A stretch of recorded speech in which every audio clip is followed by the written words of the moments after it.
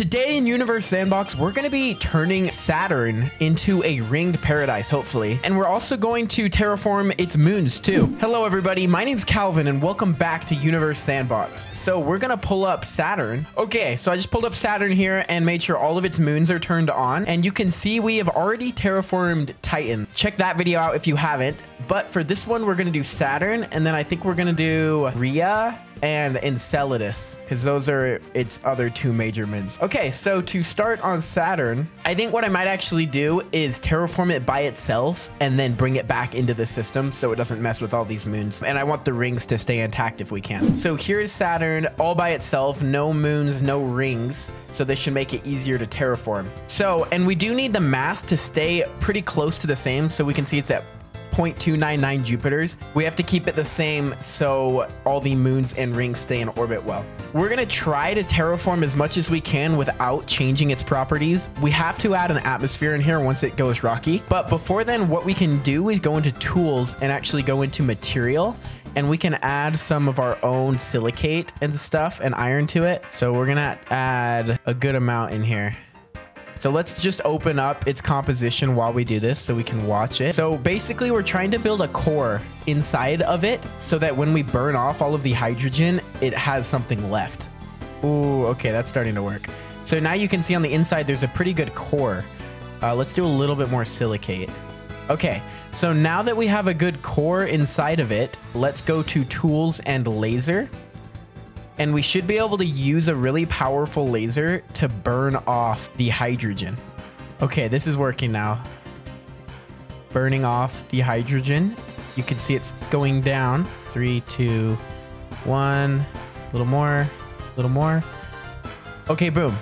0% hydrogen. So it looks like we burned off all the silicate too. But now we're just left with a really big ball of iron, it looks like. So let's cool it down now. Let's just use the cold laser. Okay, I'm trying to, it looks like it's shrinking. Its density is going up. That's what's happening because the iron is trying to become more dense. And we're just trying to cool it down here. And then we're gonna have to add more mass because it's so small. So let's go back into material and add some silicate.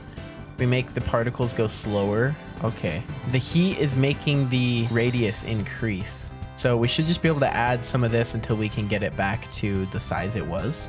Okay, it looks like we went a little bit over, but that should be okay. So now we just gotta wait for it to cool down. I'm gonna use the cold laser again. Okay, here we go, cooling it down. Okay, and then we can just clear these particles. Okay, so now we're just left with like this black ball. Let's add some water to it. So now we go to tools and material and then go to water. Just put some water on the surface there. So I don't really like how it's settling like this. It's like glitched almost. So I'm actually going to go into planetscaping and we can kind of draw our own elevation. So I'm just going to set it all to whatever elevation this is. And then we can kind of just draw it so it's all ocean. And then we can draw our own continents on top of that. So we can cover it all in water. Okay, now that it's covered all in water, we can go to add and we could sort of draw our own continents on it. Yes.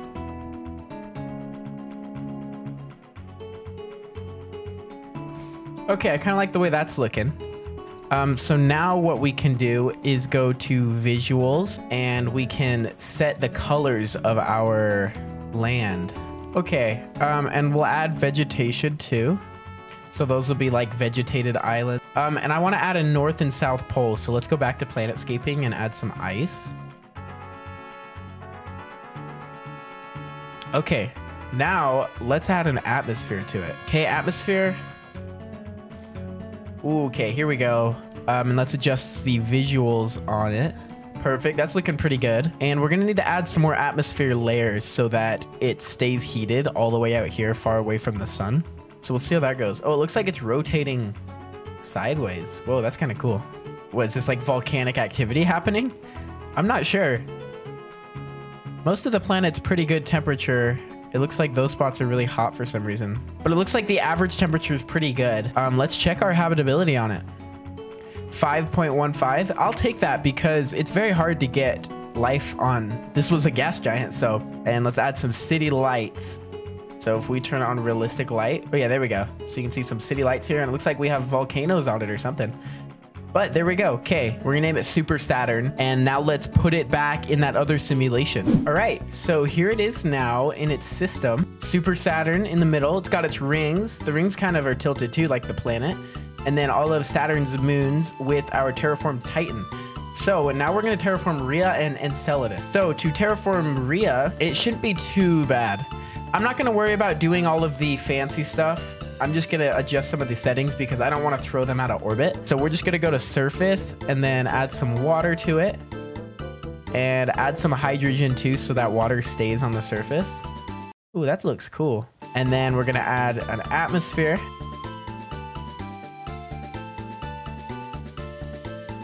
Add some vegetation to it too. Add a lot of atmosphere layers. And then make sure the temperature is going to be good. And check the habitability now. We got 13.5, so that's pretty good. We'll add city lights on it too. So if we go to realistic lighting. There we go, we got city lights. We're going to name it Rhea 2 and give it a good interface color. Okay, Rhea 2 is now habitable, and let's do Enceladus also. So Enceladus actually does have water on it already, so we're going to keep the water. We're just going to melt it, I think. So it'll be like an ocean world. So we will add an atmosphere and then make the atmosphere really thick so that it will melt that ice. We're just gonna help it out and melt the ice for it.